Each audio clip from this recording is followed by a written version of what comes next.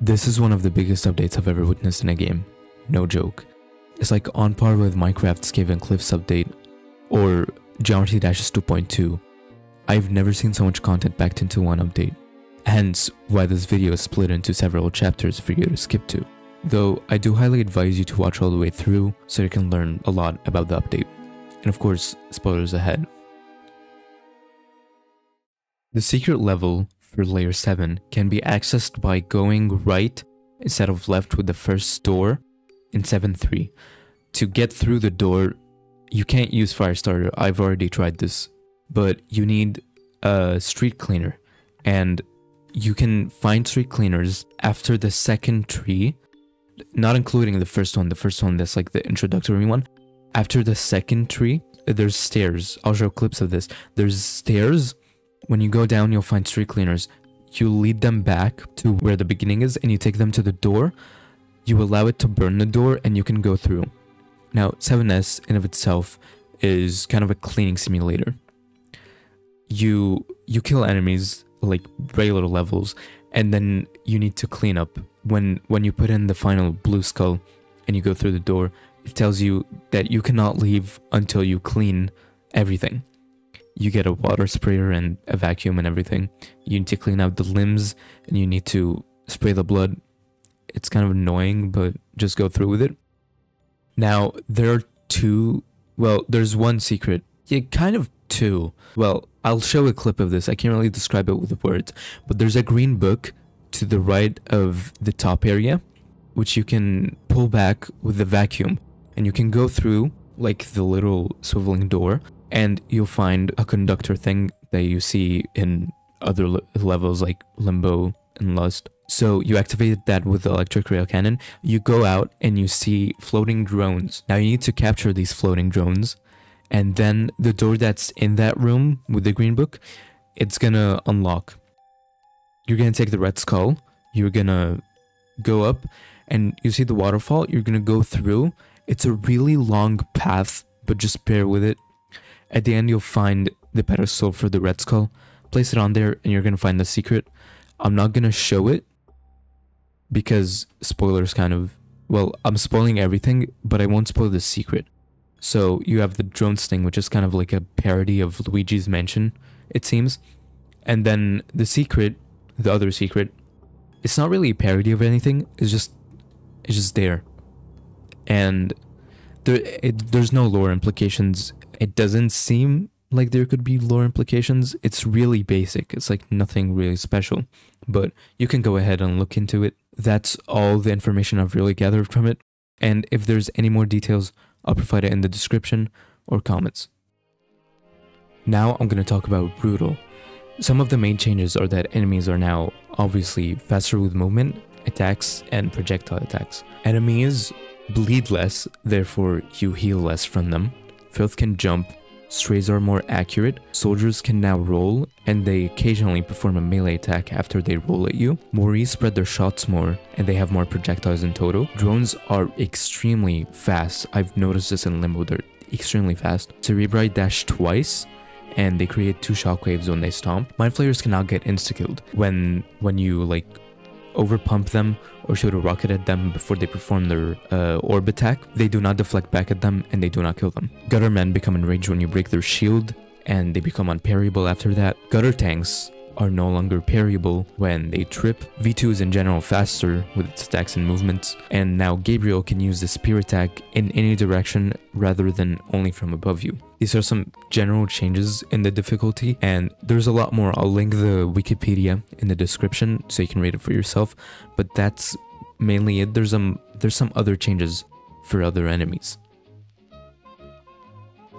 For the new red variants, we have 3, or you could say 4 new variants. The first one being the Firestarter, a rocket launcher that shoots gasoline as an alt fire that could be lit up with core ejects or the rockets themselves. It does a lot of damage to enemies, and we found out that gasoline keeps your momentum when you spray it under you as you're sliding, which is really neat. Then we have the jumpstart, the red variation of the nail gun or saw blade launcher.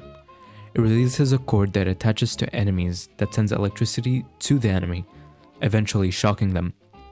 Hitting other enemies with the saws or nails will also shock them with electricity. The cord itself deattaches when you get too far. It will tell you in the HUD of the weapon itself, and it will tell you if it's out of reach or not. And finally, we have the sawed-on shotgun, which quite literally shoots a saw. You could keep it active by punching it, and it will continue to pierce through enemies. Or you could hold the alt fire and use it as a kind of melee weapon, dealing a lot of damage and killing most fodder type enemies quickly.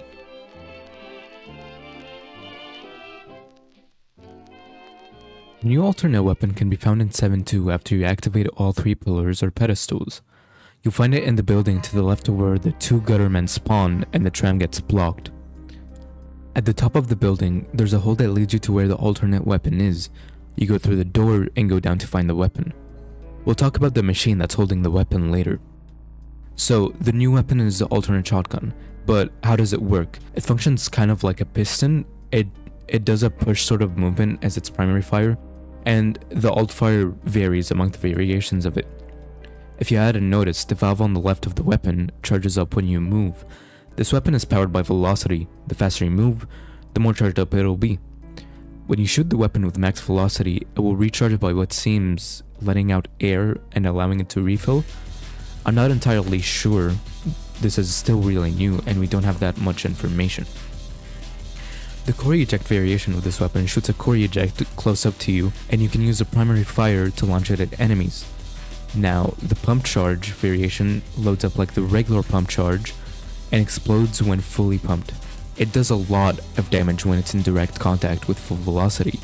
It did like 40% of V2's health for me. It was insane. Now finally, the sawed-on variation. It acts exactly like the normal one, and I haven't noticed changes when you're at max velocity. But you can keep the saw active with the piston if you're consistent enough with it.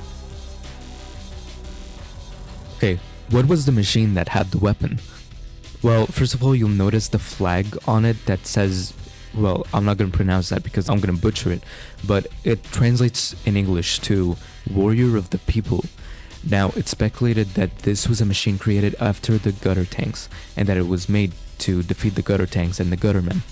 The weapon itself that you get from the machine can blast away guttermen shields and can blast away rockets from gutter tanks. It also seems that the machine itself had spring legs to gain velocity and deal more damage, as we see with the weapon. Now, it seems that this machine was only one of its kind. There was no other produced ones because it ultimately failed, as you can see. We don't know how it failed, what killed it, but it eventually met its demise in 7.2. That's most of the lore that we can find. There could be some other things that other people have found, and if there is updates on this thing, I'll leave it in the comments or in the description, and I'll keep you guys updated.